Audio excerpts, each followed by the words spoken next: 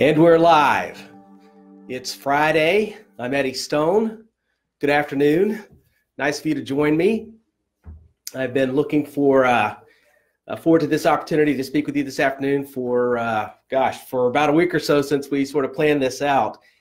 I know from sort of thinking through our lives and our discussions and some of the feedback we're getting from folks that the subject matters are, they can be very personal, right? And for myself, this idea, the concept of hearing someone versus listening to them is one that's really, well, I mentioned it yesterday on a live. I think it's one of those things that once the dots were connected for me, I just feel like there were some doors that opened up in both my personal connections with family and from business standpoint, just had a tremendous impact. So I'm excited to be able to share some thoughts with you.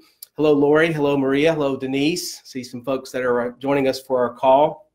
I will tell you that if I look like I'm looking various directions here, we've got a second camera going so that we can record this to use in other social medias that don't work with the square format. So we're gonna try to have a good time with this and make sure we get as much mileage out of our time together as we possibly can. As I think about this concept, and for some of you listening, you might go, well, maybe he's just a little over the top on this, but I'm convinced that on an individual level, when you think about this idea that people have where, you want to make Steve Jobs said you want to make a dent in the world, and we talk about the concept of kind of an individual person really have an impact on the world, and there's certainly lots of ways that we can identify that individually we can have an impact on our community and the world around us. But I would argue from an individual standpoint, there's probably few things that you can do to serve people around you more than really honing in on what this means and developing a philosophy surrounding this idea of listening to someone as opposed to just hearing them.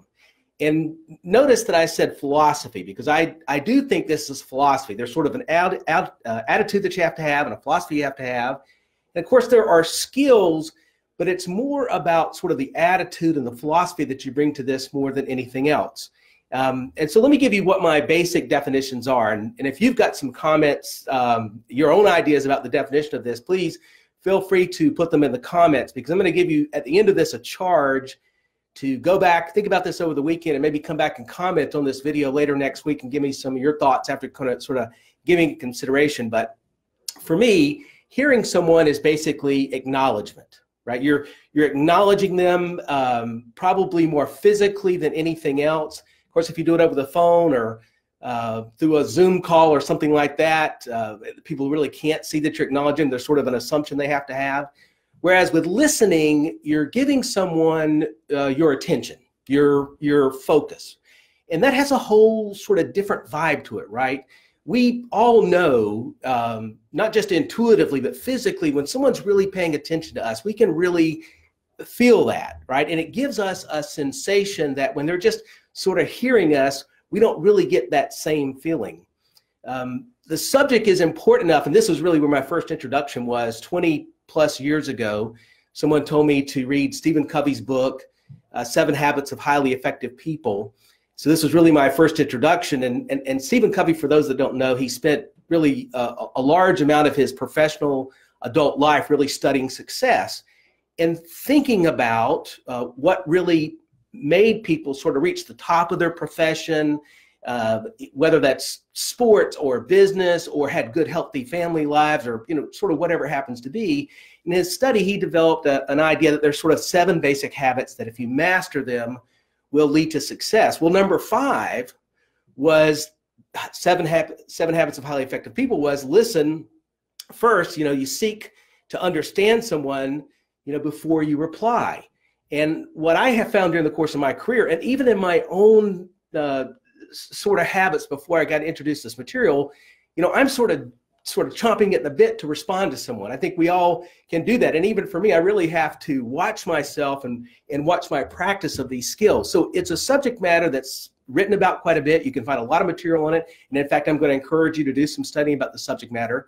But let me give you sort of some observations that I've made and some commentary on the role of success that I think it either leads to or the way it gets in the way of success. So first, The first kind of person, and we'll call them sort of a character or a meme that I've identified, is the pretender. And that's someone that's sort of looking at you, and every now and then they'll go, uh-huh, right, uh-huh. But if you were to slip in some kind of detailed question or something they needed to, comment on, they wouldn't be able to, because they're not really listening to you. They're sort of tuned out. And then there's the number two person, which is what I call selective listening, which is where they sort of come in and out, but they're basically distracted. And we've all seen this, right? They've got their phone in their hand and they're looking at their phone, but they're trying to look at you. And you can even tell when someone's talking to you on the phone, or maybe through like a Skype call or something, and they're simultaneously doing email, because they're missing sort of key components of the conversation. So they're selectively listening to the conversation, and really you can tell, right? I've even found myself that I'll stop a conversation because I don't want to repeat myself, and I value my own time enough that I don't want to continue down that path. And look, I'm telling you this because I'm guilty of it too. Sometimes I can get in that sort of situation myself. And then there's number three, that's the interrupter. And that interrupter is one of the more irritating persons that at least I have to deal with. And I guess for yourself, you'll have to decide which of these things sort of bothers you more. But what I really get disturbed by is you're in the middle of a dialogue with someone, you're trying to really pay attention to what they're saying. You could be discussing something quite serious.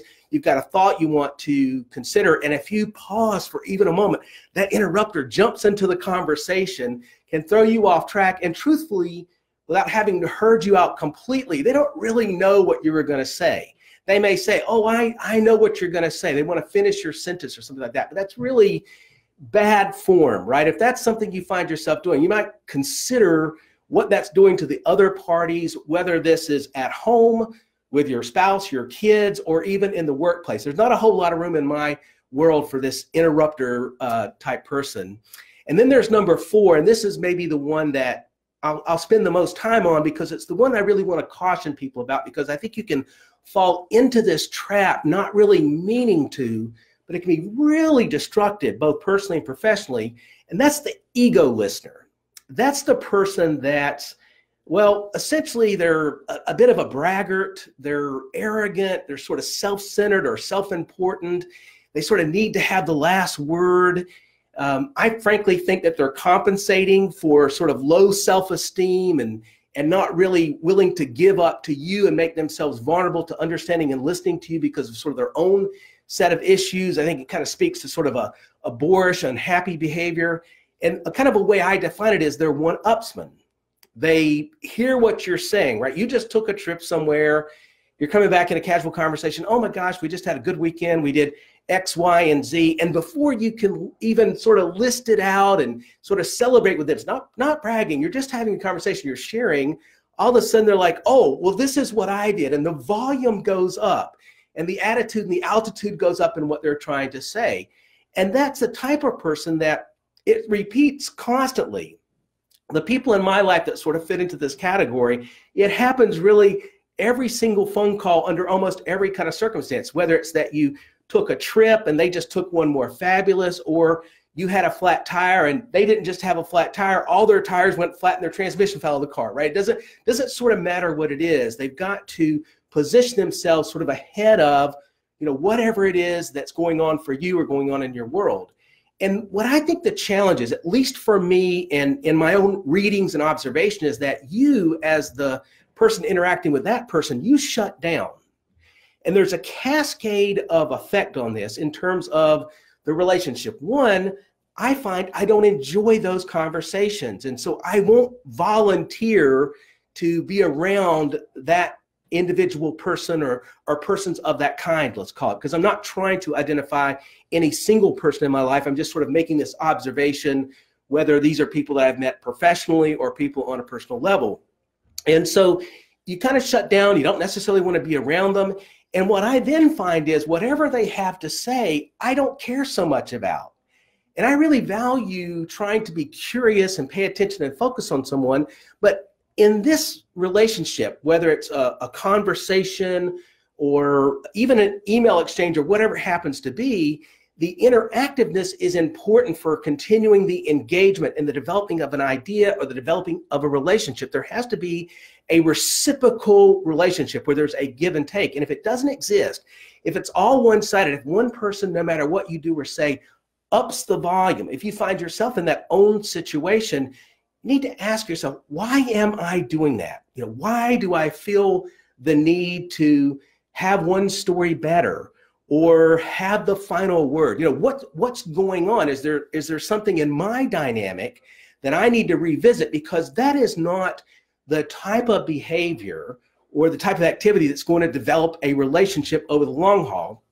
And ultimately, I believe it leads to dissatisfaction and even unhappiness relative to either individual relationships or relationships as a whole. In fact, I have found that for individuals that struggle with this sort of ego listening issue, they're generally unhappy. The relationships that they have are not as healthy as they should be. And in fact, they're generally not prolonged. Some of my friends that have struggled to maintain romantic relationships, I can just sort of hear sort of that dialogue that they're having where they feel compelled to brag or overstep or overreach, when in fact, the truth is good enough. And it's okay to celebrate one person's success as opposed to also celebrating yours. What I've discovered is if you have a relationship, you'll have plenty of chances to come back and share with someone your own good fortune or your own travel or whatever happened with you, because once a person's heard, they really want to tune in and listen to you. Dale Carnegie was also an individual person. He published How to Win Friends and Influence People, and he talked about the same type of dynamic. When you go into a room, if you're the person that listens to other people, oftentimes when you leave, even though you haven't said very much, you'll be the person they speak most highly about and most wonderfully about, even though you didn't really say anything. But people are so starved to be listened to and to understood, they really will develop an affection for that person that has the mastery of that skill. So in large ways, or many ways, this is about respecting someone and wanting to sort of own that relationship and sort of be a part of it with them in a mutual fashion. Now, let me give you a caution. I'm not trying to say that you have to listen in on every conversation that occurs, because clearly that doesn't work. We all have limitations. But what I am saying is that if you decide you have the bandwidth for a conversation, if you decide to sit down with someone or start a conversation, then I think you have a responsibility to finish that. And if you think you don't have it, right, you're going to be distracted. I would rather say to my wife, Maria, or the kids or someone at work, say, hey, listen, I don't have the bandwidth right now, or I'm a little addled about some other issue from earlier in the day. Can we put this off till later? Can we put it off till tomorrow? Because I want to give someone my undivided attention. If I'm gonna do it, if I'm gonna be there with them, I really want to be there with them because I want to give them that love and respect, because that's the kind of thing that helps things move forward. So where do we go? Oftentimes what you hear is about active listening or attentive listening. You can kind of call it whatever you want to. For me, I think about it as sort of paying attention to people. And to do that, I don't know that there's a set of skills you have to have. I mean, there's certainly some skills you can develop in this regard, but mostly it's about being curious about other people, being open-minded, frankly, liking people. You've met people, I've met people, they don't really like people. And it's not hard to figure that out, right? They sort of walk into the room with a cloud, and when they leave the room, the cloud leaves with them, right? So we've all met those people. So one of the things I would ask you to consider, because this is a skill that developed can help propel your business. Make no mistake, our business is a relationship business. It's driven by relationships, and listening is a key component in developing those relationships. So if you want to be successful, either just on a limited scale because that matches up with your goals, or you want to do something on a grand scale, developing these listening skills are one of those key things. In fact, there's probably about a half dozen things I would tell people that, you hear it described as maybe soft skills that can make a big difference. This is one of them. No question in my mind, after sort of 30 years, that developing this active, attentive listening is a big deal, both personally and professionally. So curious, open-minded, empathetic towards your fellow human beings. And maybe this is the most important one, which is to have humility. Because to be vulnerable, meaning quiet, listening, paying attention to another person, you've got to have some humility to recognize that in this moment, it's not about you, it's about someone else. And what I promise is you'll get your turn, right? Don't worry about that. Don't get caught up, well, I won't get to say what I want to say. You don't have to say it right then and there. There's always tomorrow. They won't forget the conversation, particularly if you paid attention to them.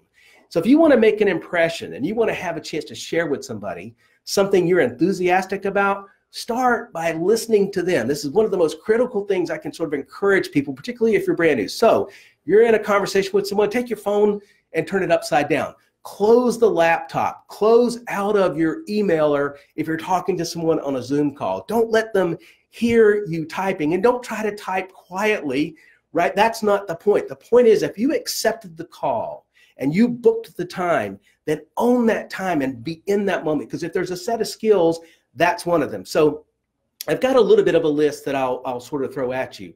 One, it's a practice. As much as anything else, this is a practice to go with the philosophy and the attitude. So you kind of start there. I do believe if you do this, you're going to find that people around you pay more attention to you. You're going to find there's a loyalty that goes with it. You're even going to find that you have fans, even though you may not have intended for this to develop fans of you, but you'll find that when you walk into a room, people will sort of celebrate your entrance. Oh, hey, and you can kind of see the enthusiasm. Oh, come on over here and join this conversation. I want you to meet my friend. People are eager to introduce you to other people if you think you are a good listener. If you're the other side of this, if you're one of those egos or interrupters or selective listeners, when you walk into a room, they're not waving you over to introduce you to their closest friends. In our business, we have a strategy or a tool called three-way phone calls, where someone connects you, if you're a person with experience, with someone that doesn't have experience and questions, and they want to introduce you so you can share some information or answer some questions. Guess what?